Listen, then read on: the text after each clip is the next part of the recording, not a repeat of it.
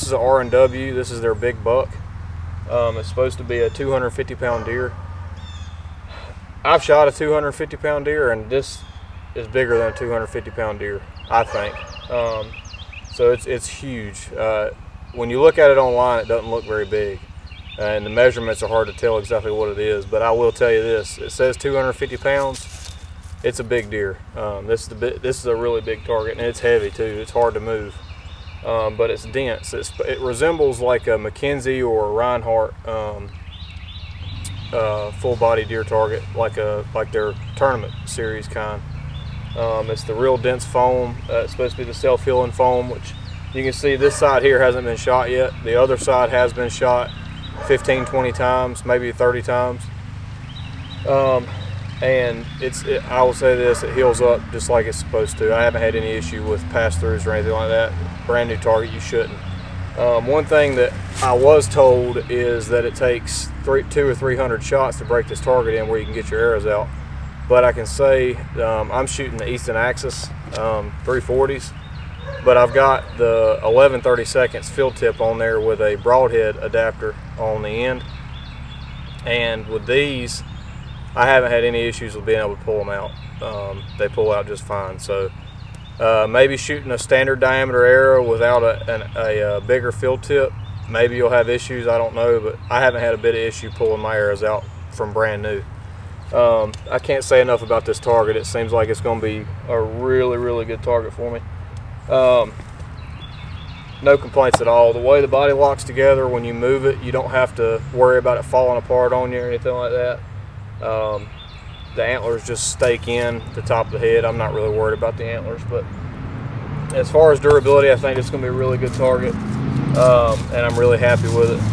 Now, the other one I got was this GlenDel right here. Now, this is their full rut. It's supposed to resemble a 300-pound deer. I would say this is a 300-pound deer. I've never seen a 300-pound deer, but this thing right here is huge. You can't tell how wide it is from the picture, or from the video right here, but it's wide. Same thing with this target. It's got the pattern on it for this one. Instead of having ASA, I do like that it's got your lungs and all that stuff, your heart, your liver. But as you can see on this, the way it's turned right now, it's backwards, which is fine. I can just turn it.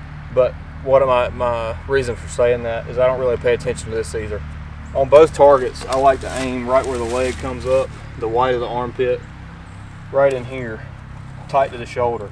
Now your shoulder is going to run kind of right through here, so just a little bit behind where you think that shoulder is, that's where I always aim. I don't really even pay attention to the actual targets on the deer. This one here is a lot easier to pull out of, if that matters to anybody. It don't really matter to me, I don't really care, but it is really easy to pull out of. I won't probably shoot broadheads at this one. It says you can. I'm not taking anything away from it, I just probably won't.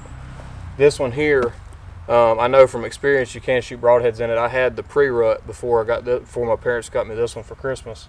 And we shot broadheads a lot into it, which I'll show you here in a minute what that target looks like. But anyway, can't say enough about these targets. The only downside to the GlenDel targets that I really wish they would fix is the way their legs piece together to the body. Now the body is one solid piece, and that's nice. The head comes off, don't really care there. but the legs have like a notched groove in them, and they just slot on. Well, that foam is soft right there on the edges, so it really doesn't stay on well. When you try to pick it up and move it, the legs fall off. With the actual pre-rut, it came with plastic legs, and I'm gonna tell you right now, those plastic legs don't last worth a flip. That is the worst target I've ever had as far as the legs falling apart. I mean, I had it stood up with some stakes and stuff. It just would not stay together from pretty much from brand new.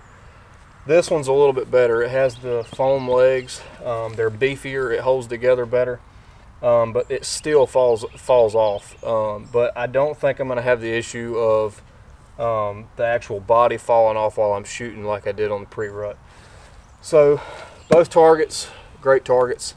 The R&W is a little more expensive than the full rut is, but they're both in the high 200s, early 300s. But for this one, it's compared to like a $750 Mackenzie.